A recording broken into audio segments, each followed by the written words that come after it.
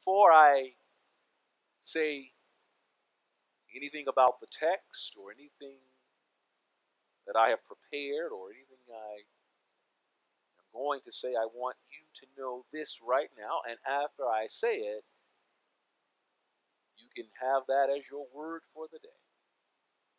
But I want you to hear it and I want you to know it before we say anything else. You are forgiven.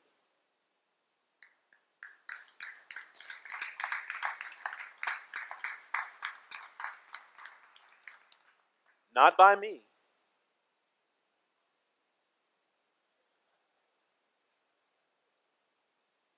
Who am I?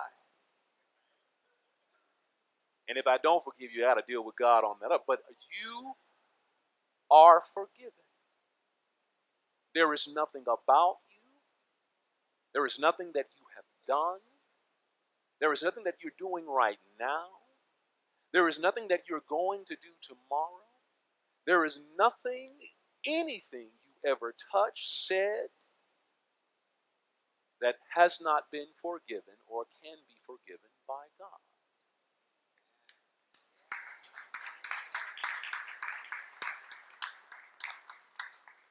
Oh, some of the other ministers will say, you're giving them license. No, no. I'm taking God at God's word. You are forgiven. So whatever you're holding on to, whatever image you made up in your mind because you had silly people telling you stupid things all your life,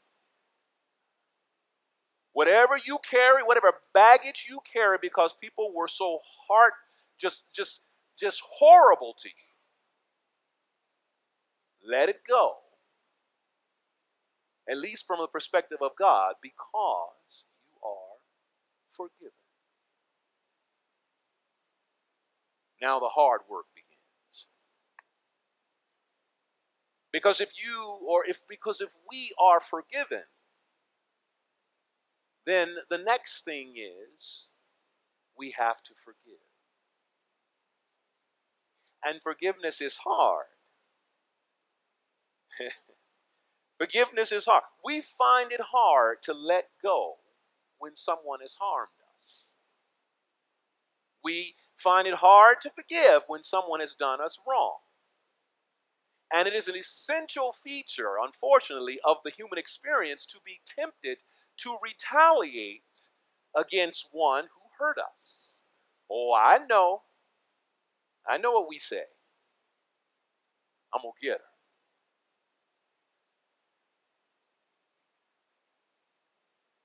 You watch what I do. You know, we even include in our rules and laws of our nation ways to exact revenge against people who violate our rules and laws. We do it by prescribing retaliatory measures like the death penalty. We're going to get you back when you break the rules. So, forgiveness is not natural in some sense to us. It is not easy for human family. It is not even easy, by the way, for people of faith to forgive. Now, isn't that ironic? Ostensibly, we walk into this place because God has forgiven us. And yet we, in return, find it very hard to forgive people. As a matter of fact, I have found church to be the most unforgiving place I've ever experienced. Uh-oh, he's talking about the church. No, you know what I'm talking about. Church is unforgiving. Ministers of the gospel are some of the most unforgiving people you've ever met. I dare you to watch Pat Robertson for 20 minutes if you can stomach it and realize how unforgiving you really are.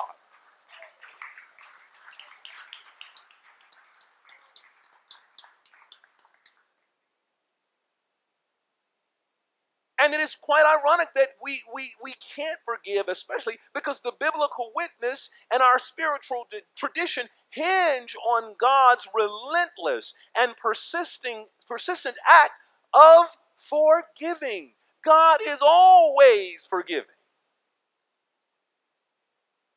Watch what God did when Israel was in the wilderness for 40 years, just forgiving left and right, no matter what they did. And our whole confession of Jesus Christ and our proclamation of the good news of Jesus Christ presuppose that we live in an eternal state, an eternal divine state of being forgiven. That's why I told you are forgiven. Yet we find it hard to forgive. And I know why we find it hard to forgive. Forgiveness is hard because we think that if we forgive, then we're being called to forget. We think that if we forgive, then somehow the injury and harm done will be overlooked. It's hard to forgive because the injury and the damage done sometimes just don't go away. We live with the scars and the wounds of what was done to us. Sometimes we think that to truly forgive someone is to say that the crime against us was okay. Or we believe that forgiveness means that justice won't be done. Or someone will get away with something that they shouldn't have done. Or that what happened to us is just okay in the scheme. That's why we find it hard to believe, to forgive. But I hope today that we look at this story that we have and understand forgiveness a little bit better. I want us to understand forgiveness as the way God understands forgiveness, or how Jesus models forgiveness. That forgiven does not mean giving up or relinquishing our claim to justice. Rather, I want us to see forgiveness as the beginning of our claim to wholeness. Forgiveness as our beginning of our claim to living a life that is full. That's what I want us to see. Rabbi Jonathan Sacks maintains that this story of Joseph and his brothers is the first explicit act of forgiveness in the Bible. The first time that the word forgive is actually used. And this journey of forgiveness for this family began way back when Jacob's son, Joseph, the dreamer, ran afoul of his brothers because Joseph marveled in his own specialness. He had a colorful coat that was gifted to him by his father, and he lorded it over his brothers. He also had this gift of dreams. And then he was a spoiled little tattletale, but his dad loved him best. And he came off as self-centered and self-absorbed because of his great gifts. And so Joseph's brothers hated him, and they conspired to kill him. And while they spared his life, they did choose to sell him into slavery. And what that meant was that his brothers got rid of him. They got rid of all that reminded them of him. And Joseph lived a life of separation from all that he knew. A life of separation from his family. So you know that he had a hard time. He had a hard life. Because that brother's act of betrayal led to all kinds of intrigue and trouble. But through those years of trouble and intrigue and twists of fate and God's generous providence, Joseph finds himself at the pinnacle of power. He's the prime minister of Egypt. And all he has to do is say a word and put you in prison. All he has to do is say a word, and your life could be taken. And so into this, Joseph's brothers come to him, bowed in humble submission, invoking the name of their dead father, and ask Joseph to forgive them of their crime against them. And Joseph, the powerful prime minister, the one who could take your life with a word, the one who can visit retaliation upon you as quickly as he could, says to them right away, don't be afraid. This is what I love.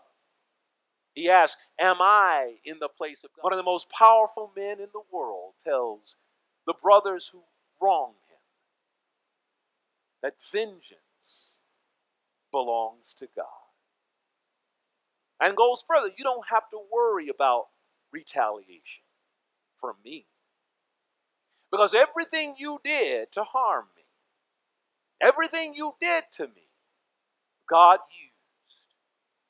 Everything you meant to destroy me, God took it to exalt me. Oh, no matter what you do, you can't get in the way of what God's going to do.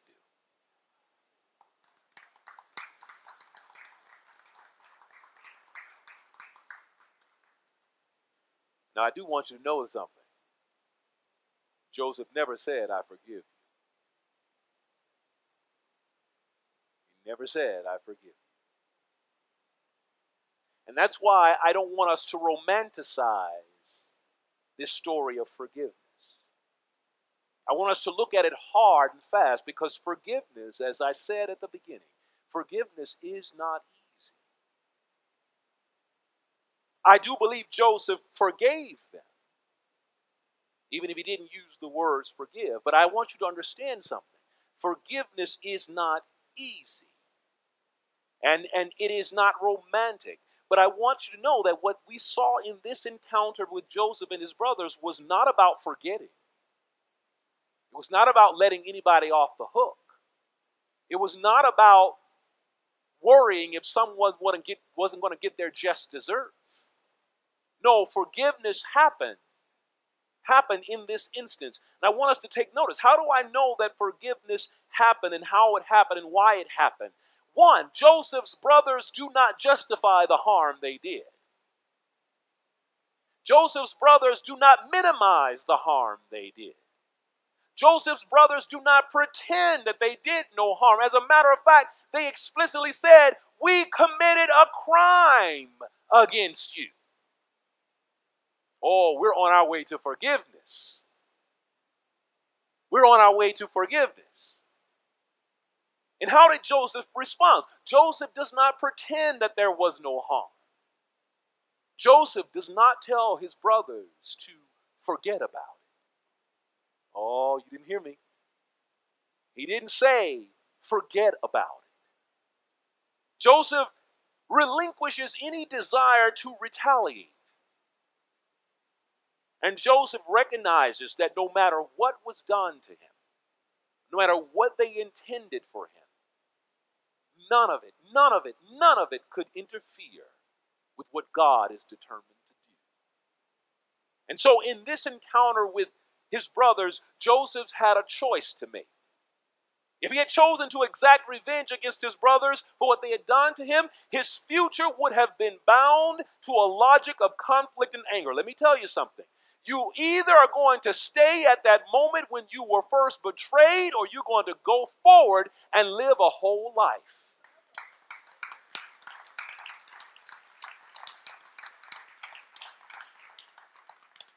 He had a choice to make. If he had retaliated, he would have been stuck right there at that very moment of betrayal. But by choosing to forgive, by accepting repentance, by easing the burden of guilt, by foregoing the opportunity to retaliate, Joseph bound himself to the logic of wholeness and reconciliation and restoration. So ultimately, forgiveness is about reclaiming our wholeness. It's about moving to a place of restoration such that we are no longer bound to the things that hurt us. And that's what Joseph and his brothers did. Forgiveness changed the whole equation. Forgiveness reassures. It calms fears. It restores people. Soothes doubt. It releases guilt. It forgoes vengeance. It moves us to a place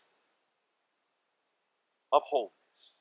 Oh, it doesn't mean that we forget that the breach and the violation and the hurt did not happen. Forgiveness doesn't mean that we forget what happened. Forgiveness doesn't mean that those who harmed us get to act as if it didn't happen. Forgiveness means that we decide not to stay stuck in pain, anger, and brokenness. Now listen, let me tell you something. I don't want you to leave here and say, Pastor told me to forgive you. Especially if no one has recognized what they did to you, especially if someone hasn't admitted that it was a crime, especially if someone doesn't know how to ask for repentance. I'm not rushing anybody to forgiveness. Forgiveness is a long path. I'm not asking anyone to forgive the damage that's been done. I'm asking you, however, to find your way to claim the wholeness that belongs to you.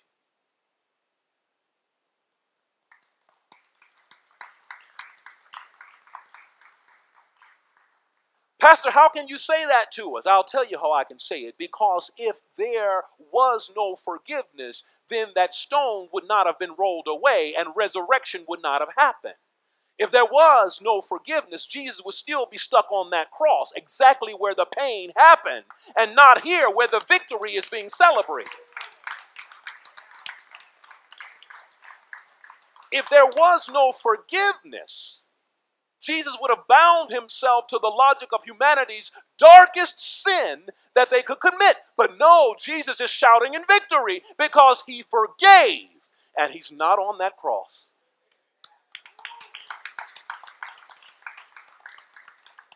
Jesus himself chose a path of wholeness, of completeness. Oh, there's no way that Jesus would bind himself to the logic of hate and anger and recrimination, and so we won't either.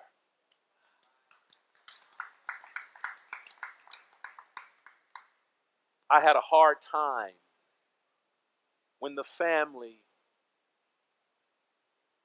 members of the Charleston Nine who were killed in South Carolina forgave the white men who murdered their family members. And even me, the preacher, I said to myself, I think that was too fast. They forgave him too fast. But then the Holy Spirit began to convict me. Even before I began to preach on this one, the Holy Spirit began to convict me, and I understood something. Those family members did not want to be bound to that night. They did not want to be bound to the darkest moment in their lives. They did not want the memory of their family members to be bound to a logic of hate and evil. And so they forgave. They forgave. The history of this church, now I'm about to get in trouble. The history of this church has been a story of an inability to forgive, an inability to move to a place of wholeness. And even as the pastor of a beautiful, wonderful church, I still encounter not a reckoning with what happened in a powerful way, not a naming of the harm in a way that allows us to move, but only a binding oneself to hurt and anger. If we want our wholeness, if we want to be complete, if we want to be ready for what God is going to do in and through us, we have got to find a way. That's why the sermon says we've got to learn how to forgive.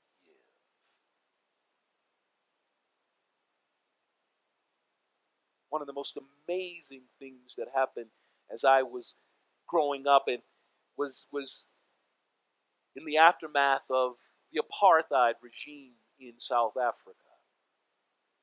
Archbishop Desmond Tutu was called to lead the South Africa Truth and Reconciliation Commission. And this was unheralded, unprecedented. that a country would create a commission whereby people can come and name and tell their stories of the atrocities and the violence done to them. And the people who did the violence get to sit right there and they all say what they did.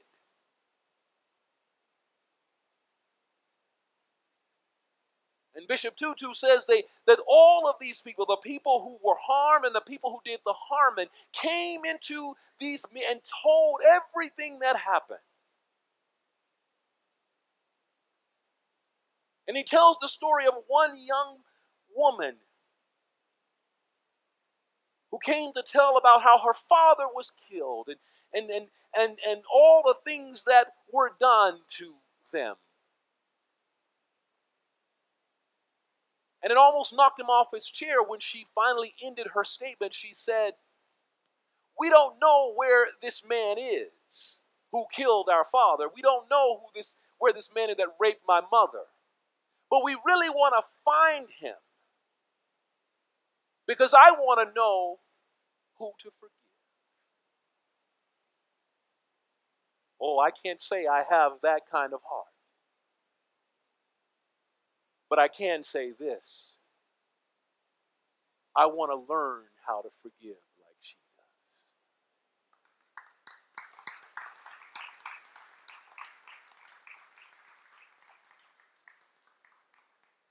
So all God's children, let's bind ourselves to the logic of wholeness and restoration, of reconciliation.